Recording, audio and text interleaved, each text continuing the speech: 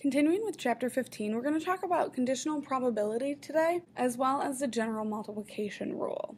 Starting with conditional probability is a probability that takes into account a given condition.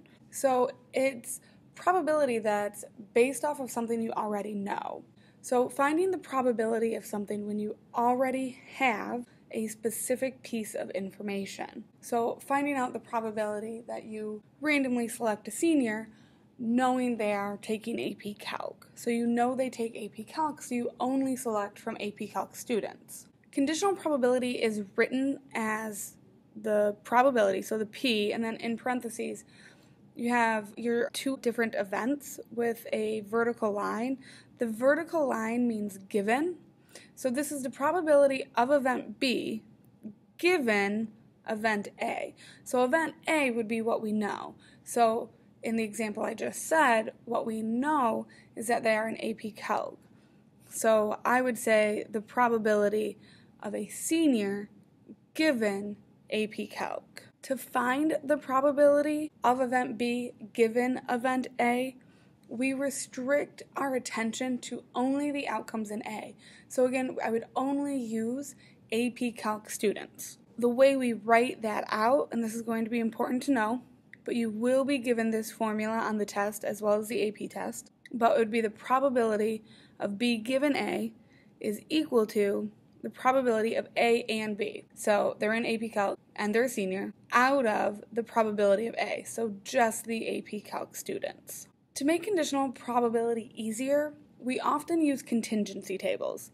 Using contingency tables to find probabilities makes conditional probability a lot easier to do. So the example that we're going to use today for a contingency table is that there were 478 children, grades 4 through 6, and they were asked what their primary goal was, whether it was to get good grades, to be popular, or to be good at sports. So we have dealt with contingency tables before, but if you don't remember, this is a contingency table where you are given two variables, the gender as well as their goal, and then these are inside of the table are really your conditional distributions, and then your margins, your totals, again, are your marginal distributions. That should sound slightly familiar. And we use different pieces of the table depending on what we are being asked. We're going to use the school children and determining what their goal is as an example. So to start, we want to know the probability that a randomly selected student is a girl. So this is the probability that a student is a girl. Since it's just a randomly selected student, we're looking at the total students, which is 478. And we want to know the probability that they are a girl. So there is a total of 251 girls. So we would write that as 251 over 478, which is 0.525 or 52.5%. Our second example is to find the probability that a randomly selected student is a girl whose goal is to be popular. So this is the probability that they are a girl and they want to be popular. Now, we're still looking at the grand total, which is 478, but now we know that they have to be a girl and popular. So I go to the inside of the table and find girl and popular. Well, there are 91 students that are both a girl and their goal is to be popular. So that would be 91 out of 478, which is 0.190 or approximately 19%. Our next question is, what is the probability that a selected female student wants to be good at sports? Now in this case, we're actually dealing with conditional probability because it has to be a randomly selected female student. So that would end up being the probability that the student wants to be good at sports given they are female.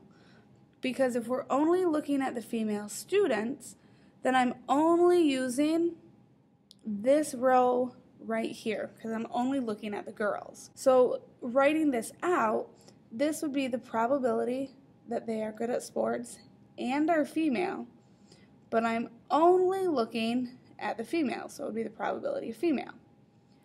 So in this case, sports and female is 30 out of the total number of females is 251, or that ends up being 0.12 or approximately 12%.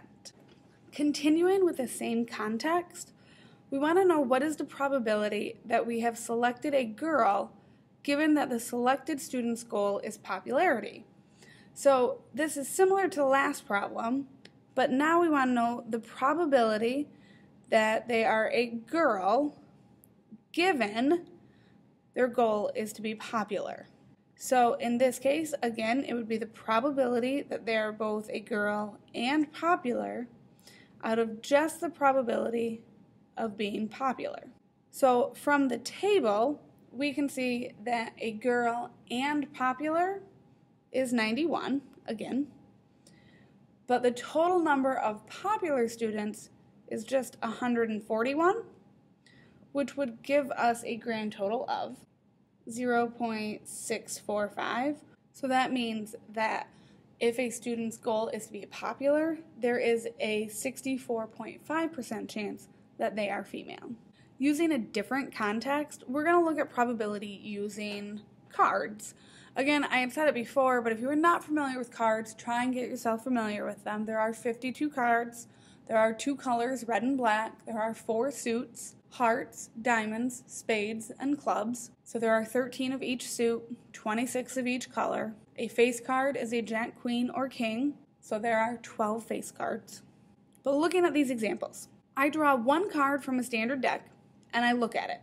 I tell you it is red. What's the probability that it's a heart? So in this case, I'm looking at the probability that a card will be a heart given that you know it's red. So this would be the probability of a heart and red divided by the probability that it's red. Well, there are 13 hearts. All of those hearts are red. But there are 26 red cards, so that would be 26. So 13 out of 26 ends up being 1/2 or 0.5. Then I want to know what is the probability it is a jack given that it is a face card. So here I'm looking at the probability that we have a jack given a face card. So this is the probability of jack and face card divided by the probability it's a face card. So there are 4 jacks in a deck, and there are 12 face cards, so 4 out of 12, or 1/3, which would be 0.33 or 33.3%. Now that we know about conditional probability, we can use the general multiplication rule. The multiplication rule says that the probability of A and B is equal to the probability of A times the probability of B. But A and B have to be independent, meaning that one outcome does not affect the other. If they are not independent, meaning that one outcome will affect the outcome of the other, then the probability of A and B is equal to the probability of A times the probability of B given A. So it's the probability of A times the conditional probability of B. And that's the general multiplication rule. Oftentimes, if you have to use the general multiplication rule, we're either using a contingency table or a diagram of some kind, and it makes it a lot easier, and we don't necessarily have to use the formal rule as written, but in some cases we do. But that's all I have for tonight, so I will see you guys tomorrow. Have a great night.